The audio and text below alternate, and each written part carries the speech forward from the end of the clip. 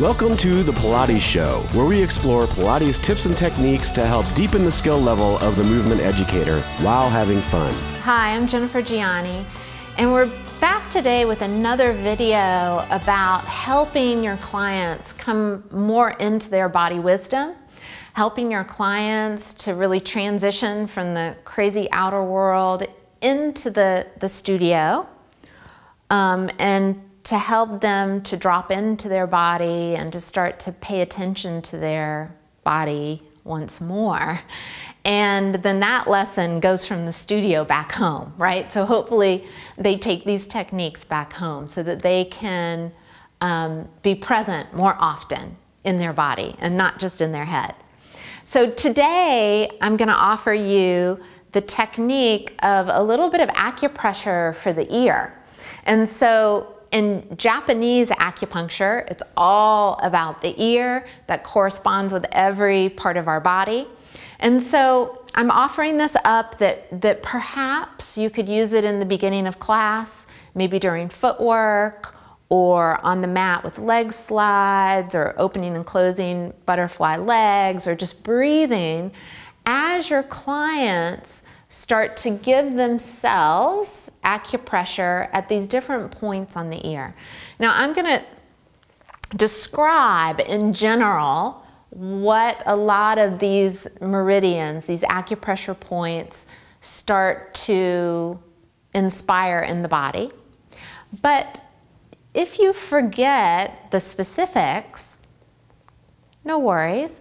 They all help to open up, to relieve tension, for the client to get into a deeper, more relaxed, easy state in their body, so that their movement, when you start to bring them into bigger movement, will be easier, more connected, more whole body, more enjoyable, right? So this is just a passageway to that final event.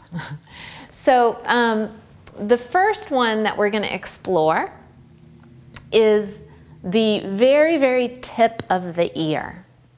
And you could have the client hold the tip of their ear for 20, 30 seconds, bring their awareness of being their first person expert, so anywhere else in their body they start to soften. And this is said to help back and shoulder pain. And then you can go just below that, right? Just below the tip of the ear. Again, squeezing. And also when they're doing this acupressure on themselves, you really have to bring their attention to trying to relax the shoulder and the arm as much as possible, and also relaxing any extra tension in their hand.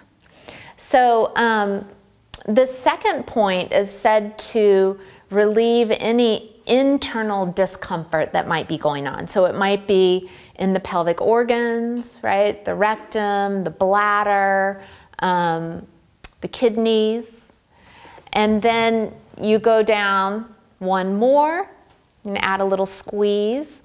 And this third point is said to help relieve sinuses, could also be sore throat. And we go down a fourth one, again holding this about 20, 30 seconds.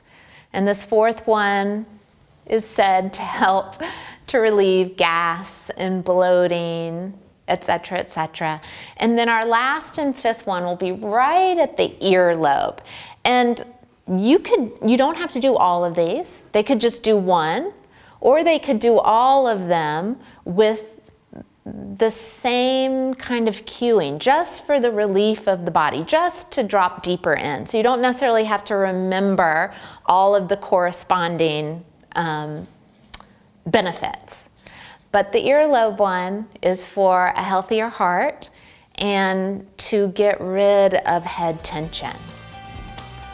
Whew, I feel a big difference. That's it for today. If you have a different take on today's subject, or if there's anything you'd like to see covered in an upcoming episode, we'd love to hear from you. Comment below on Facebook, Twitter, or in the forum at fusionpilatesedu.com. See you next time, and never stop learning.